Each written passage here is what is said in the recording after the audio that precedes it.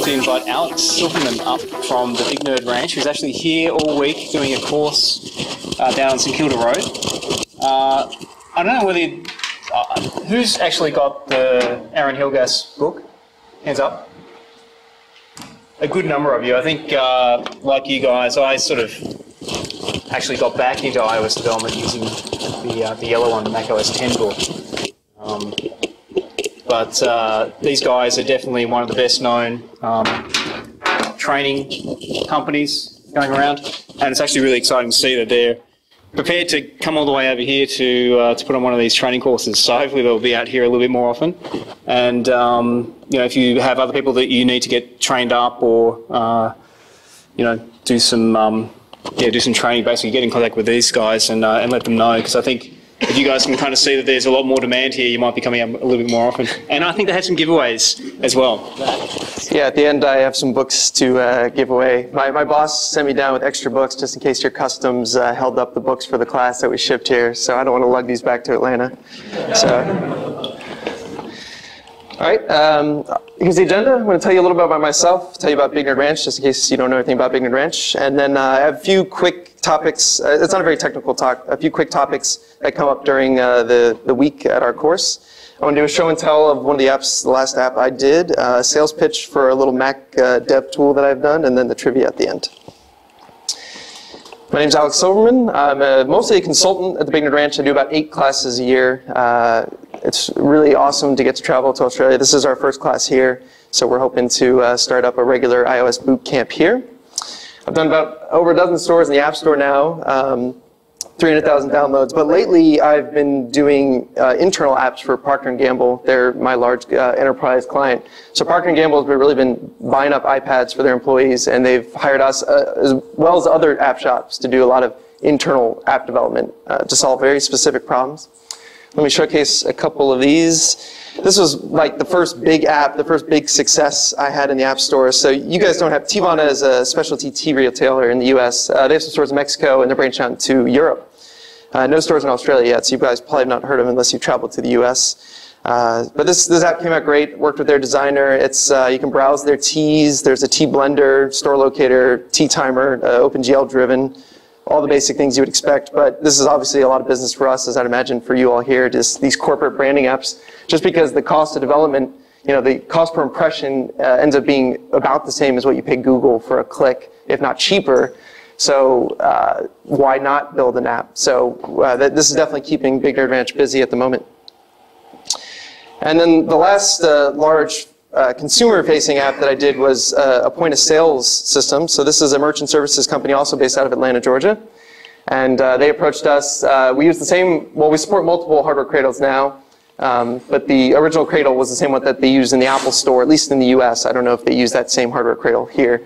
So this was the longest-standing iPhone project I worked on. It worked on it about a year before 1.0 came out. Their programmers were working on the web service. Our relationship with them now ended. They hired an internal developer to take over the maintenance of that, but I brought it to at least version 1.0, and it's out in the App Store. And then a little bit about Big Nerd Ranch. It sounds like everyone knows Aaron. If you went to WWDC, he's hard to miss. Very tall, wearing his cowboy hat. So we just turned 10 years old. I first worked for Aaron back when I was in school, and then I actually quit on him to go teach high school physics, and then came back about 2.5 years ago now. So he's been a great boss. So as you know, we do training, the books, and consulting. Consulting is now actually the bigger arm of the company. So the books and the classes are more actually to sell our consulting services. And we're just starting to get into products, as a lot of consultancies end up doing. We have several books on the market. We have the Cocoa book that most of you probably know, the iPhone programming book, which I'll give out. There's a Cocoa 2 book coming out, advanced book that we did with Mark Dalrymple from Google. There's an Objective-C book that Aaron just wrote that he's hoping to, Stephen Cochan's book, to give some competition to that. We have a Django book and an Android book and others. So definitely a large series of books in the works. Client list is growing. P&G is my big client. We're doing some stuff with AT&T, Pearson, other clients. Let me tell you a little bit about The Ranch. So this is historic Banning Mills, where we do our classes in Atlanta. So the whole idea of Big Nerd Ranch is just to get away from your environment for a week and come learn how to program, learn something new. So the ranch is a lot of fun. It's out about an hour from the Atlanta airport. One of the reasons Aaron situated Big Nerd Ranch in Atlanta is because it is the world's busiest airport now. So a lot of cheap direct flights, at least for people in the western part of the world and the northern hemisphere. It is a lot of fun. There's zip lines. Every room's got a jacuzzi tub. There's rivers out back. The idea is, I mean, you could just buy this book and go through it. I'm sure, well, I mean, everyone here's a programmer. Watch the free classes from Stanford. So the idea is we're selling an experience to have fun while you learn how to program. And not all the classes are done by Big Nerd Ranch employees. I'm a full-time Big Nerd Ranch employee, but a lot of people who also written their own books come in and teach their book as a class. And the exciting news is this has been in the works for over 2 years now, but we are very close to actually breaking ground on our own building. So we will actually have the ranch. Right now we do about 30 classes a year at the other facility that we rent. We're hoping to up that a little bit. And then those other weeks that we don't have classes, we would like to rent the facility out to corporations who want to do corporate retreats or other people who want to host their own classes. So the financing is in place. As many of you know, the real estate market in the U.S. is not doing so well right now. So it was a big headache to actually get the loan there, you know, because the piece of property is pretty far from the city. So other than the building itself and the classes, you know, the banks are very skittish. But we got the collateral and we're ready to build. So look for that in about a year from now. All right, let me switch gears here. That's my advertisement. Couple topics from the boot camp that come up. This is one interesting thing that I like to point out to quiz people. The answer's on the right, but if you just look at the left to start, a lot of these are just like newbie mistakes I often see when, especially because most of the people that take our class, you know, it's targeted towards someone who's done object-oriented programming, some C programming, but new to Objective-C. So most of you, you know, probably above the target audience. But a lot of people that take the class, when they come in, they make kind of, you know, the same mistakes over and over again. So I try to make little example snippets. So this is one just talking about the Boolean. It is a signed char, and yes is defined as 1 and no is defined as 0, as you would expect. But I often see people try to compare a Boolean to yes or no, but because it is a signed char, it can be more than just 0 and 1. I also see them try to store a Boolean variable and then test the conditional. So you get these situations where, yes, if you assign 255 to bool, it will pass, but not 256 because that will overflow into the next byte, and then that results in a 0. So I always try to point out that you should never be equating a Boolean to yes or no because it can be more than yes or no, and that's not probably the conditional that you're thinking of. So just put the conditional directly in your parentheses, and then also to not store it intermediately like this as well. Also, I find that a lot of the new programmers to iOS don't take advantage of the responder chains, specifically the fact that UI view controller is a subclass of UI responder. So one of the early issues in our exercises, about the 4th chapter in, we do an exercise with MapKit, and then there's a text field that's put on the screen, and the keyboard doesn't disappear when they click off the keyboard, as you know, since you have to call resign first responder. So they usually get frustrated, and you know, one way to do this is, you know, to set the delegate and respond to the message and close it. But I think a better solution is to actually subclass UI view controller. So this is a subclass of UI view controller that I use in my library.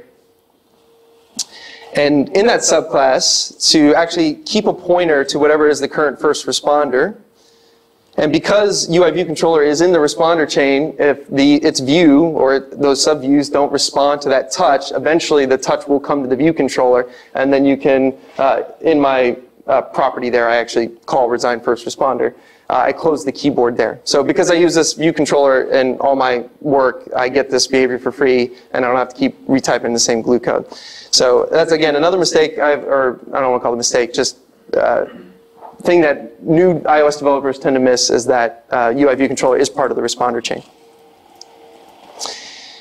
Another quick tip is in the book, if you've gone through it, Joe, the author, will state that you should always use non-atomic properties. So we got this question for our BNR, Ask BNR blog that we were doing temporarily about This person read on a different blog, if you read it, that atomic properties make your app thread safe, so why are you telling us to do this non-atomic? The performance overhead is small. So I decided to answer that question with this is not a very scientific test, I know, please don't tear this apart, but I decided to just create a test object with a non-atomic property and an atomic property and actually test a million accesses and see what the performance difference was, and then try to explain exactly what atomic properties means to this person. And the test was, again, very simple, just one non-atomic property, one atomic property. I just iterated a million times for each of them and took a time difference.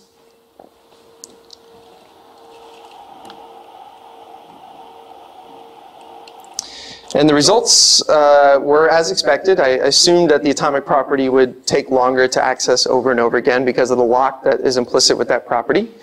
So about 5 times longer on the iPhone. Now, that's a million accesses.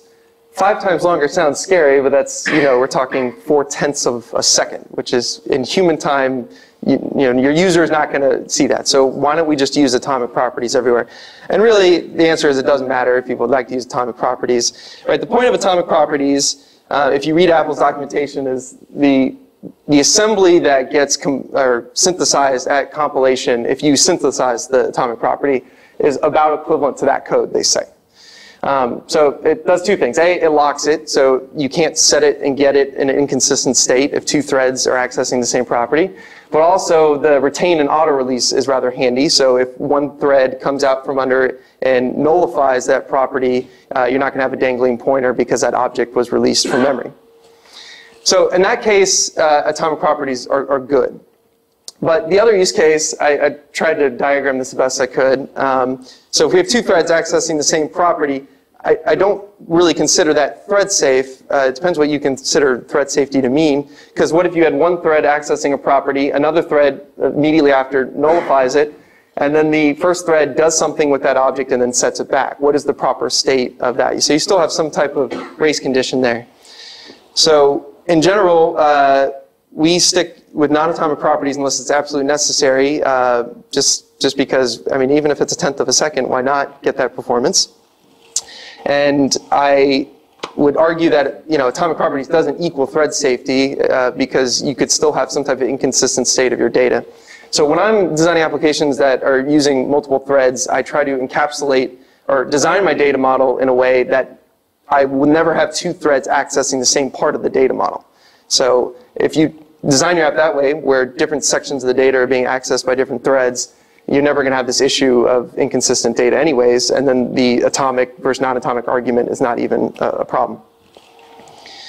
All right, and my sales pitch, there's nothing pretty, but I think if anyone would want to buy this, it would be you all. So this is my only Mac app in the App Store called Dev Profiles. So I work with a lot of different clients in the same day. Not only do I work with a lot of different clients the same day, but I have different developer accounts that I sign apps depending on who I'm distributing it to or if it's internal. And I like to leave my signing settings on the generic ones, and then I like to swap in and out my certificates and my keychain and my provisioning profiles depending on which one I have to sign, instead of changing those build settings over and over again. So all I wrote is a very, very simple Mac app where you can make a profile and it manages your keychain in the folder where the provisioning profiles go. So you can just swap in and out your profiles very quickly. Thankfully, I got very scared because Xcode 3 would read in those changes after it was open. So I could swap out the keychain, and Xcode 3 saw that. The first version of Xcode 4, you had to restart Xcode. So I was like, oh, no one's going to buy this if they have to restart Xcode over and over again. Of course, no one's buying this anyways. But with Xcode 4, I forget what version they fixed that. It does read the keychain data in when it's changed. So $1.99, I know you could write this in a day, but if you want to save some time, there you go. The keychain API is not easy. All right, time for some trivia. Let's just raise your hand, and I'll see if I can figure out who raised their hand first. They're not very hard questions.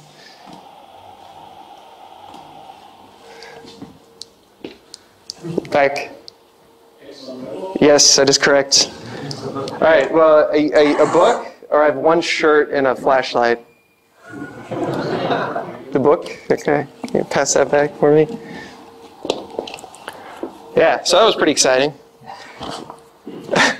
Of course, I'm over here while like the economy at home is, of course, the whole world's stock market went down. All right, next one. Nope. 326. Yes. I knew someone was going to know. I didn't know that. I had to look that up. I like the book. Yeah. Impressive. All right. Next one, maybe the hardest. Yes? I actually don't know. I'd have to look at the documentation. I have one in mind. Does anyone want to look that up? I don't think so. If I'm wrong, I'll ship you a book. I would actually, if no one else gets it, you still get a book because no one else tried. Yeah? Okay. It's NSURL connection. Okay, this is right from the documentation. And the reason I always try to point this out in the class too, because this killed me. So I wrote a wrapper on top of NSURL connection since I didn't feel it was sufficient. I don't know if you guys, well, what is that other one, that ASI? I don't know if you guys, anyone's using that. So I wrote something similar to that, although I wrote it on top of NSURL connection. I didn't go down to sockets like that developer did. Yeah, this killed me because, that breaks all the paradigms in any other thing. So I was getting these random crashes that, it took me a while to realize that the object that initiated the NSURL connection was being deallocated, and then when NSURL connection was calling that delegate, I was getting a bunch of crashes. So anyways, book or shirt? That's the only one I know of, but if I'm wrong, I will make it up to you. Well, you got the book, or the shirt anyways. All right, last one. Oh man, I thought someone would get this one. Yes? Jaguar? No.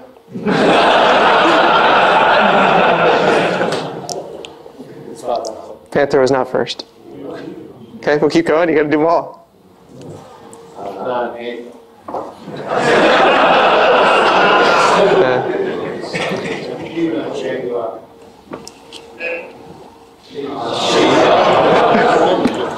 All right. Yes. All right. That's it. Thank you.